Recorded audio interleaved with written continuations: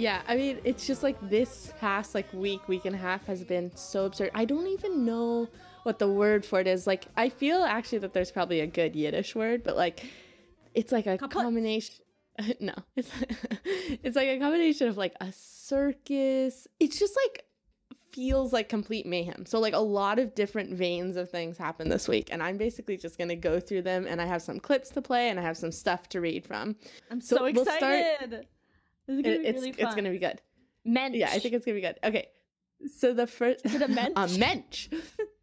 No, you're a mensch. You're a mensch. Your mama's a mensch. Okay, so the first one is that Trump spoke at the Boy Scouts annual jamboree. Okay, so I'm gonna play a clip from it, and I've edited together different pieces, so these didn't happen in succession, but they kind of go together. It's only like 2.5 minutes. Ready? Yeah. Ladies and gentlemen, please welcome the President of the United States, Donald J. Trump.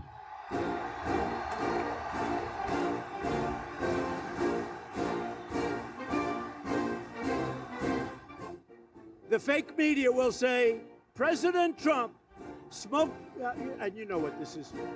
President Trump spoke before a small crowd of Boy Scouts today.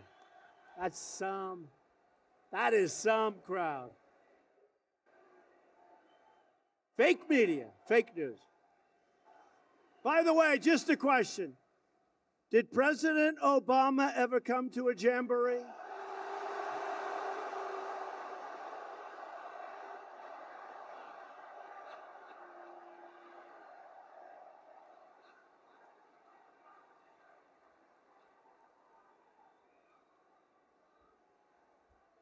And we'll be back. We'll be back.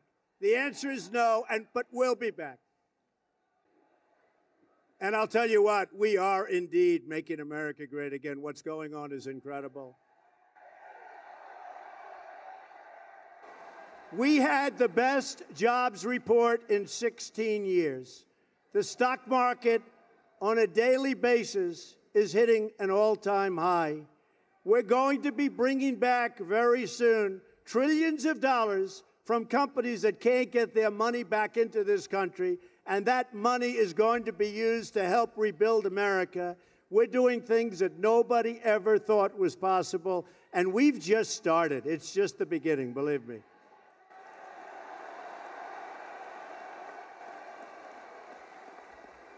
You know, in the Boy Scouts, you learn right from wrong, correct? You learn to contribute to your communities, to take pride in your nation, and to seek out opportunities to serve.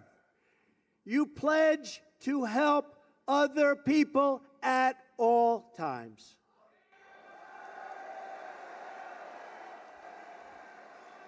In the Scout Oath, you pledge on your honor to do your best and to do your duty to God and your country.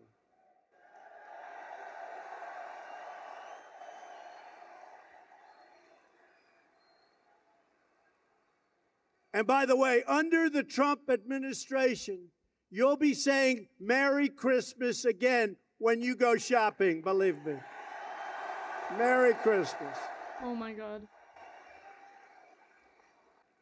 They've been downplaying that little beautiful phrase. You're going to be saying Merry Christmas again, folks.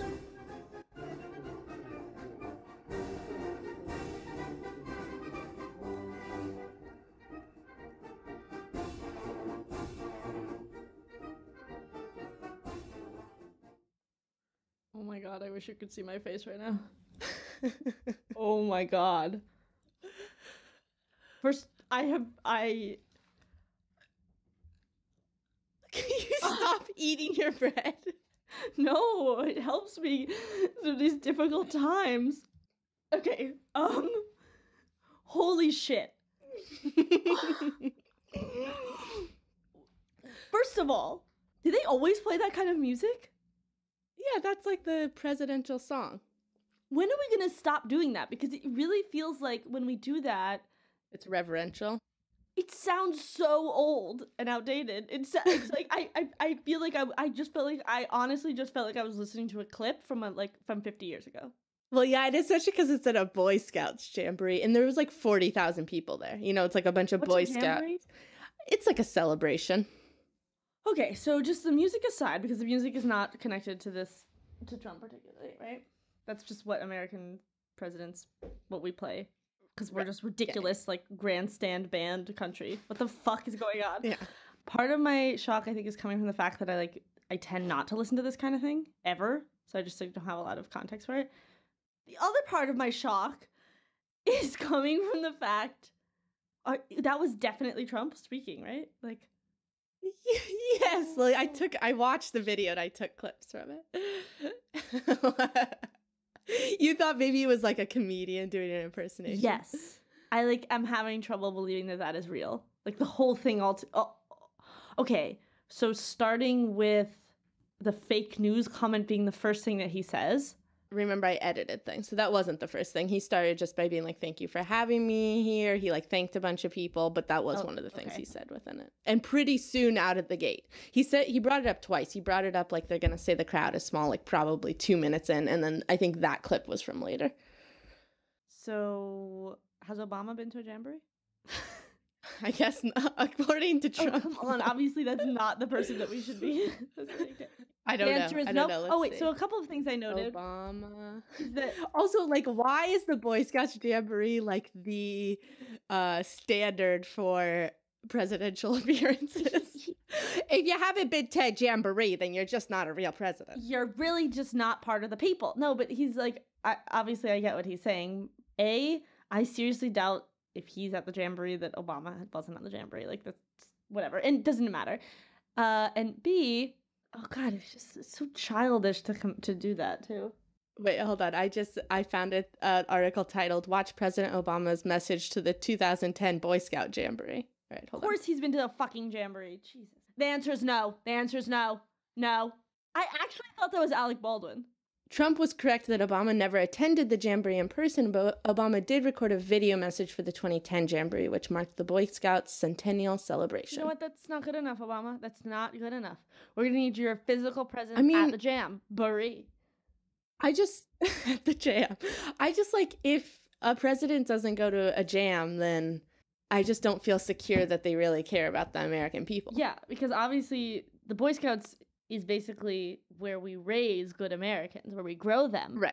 Seed and water, flower. Exactly. Well, the one comparison, and you should go and listen to like more of it, because it's like he basically like oscillates between praising the Boy Scouts, which is nice. It's like a triumvirate. He says nice things about those Boy Scouts. He talks in those really general terms about finding what you're passionate about, doing that, because then it will never be work. And then he talks about like his political stuff. So he like talks about killing Obamacare, and he talks about the election, of course. And then there's one part where he tells this story about this former like real estate person. And he's like, and then he had a pretty good life. You know, he sold his company and he had a yacht, and well, I'm not going to tell you what he did because you guys are Boy Scouts. Oh my god. Yeah, it's pretty ridiculous. So the fallout from this is that the chief of the Boy Scouts, or whatever it's called, like apologized on behalf of him. And then of course a bunch of people made the comparison between the Hitler Youth and this situation, which obviously that's... Yeah, but because all the youth organizations have a creepy side and everyone knows it, and the Boy Scouts are not like exempt from that. No, and they'd had like really fucked up shit about like it was like they didn't integrate until the 70s, I think, and they didn't allow like gay kids and gay What about black people? That's why I said integrate until the 70s. Oh, I'm sorry. I didn't know that was a term. Excuse me. You don't know what integration means? Oh, I guess I do know what it means. Yeah. I just didn't. It's just in this context. It was confusing. I thought when you said it, I was thinking gender, but that doesn't make sense because there's girls. Oh, no. But yeah, and then just like they didn't allow kids to be openly gay or scout leaders to be openly gay up until like a few years ago, I think. But okay, so a couple of things that in that clip was that he said well, I know he's talking about his administration, but it's still like funny, this like royal we thing that he was using when he was like, no, he was never here, but we'll be back. We'll be back.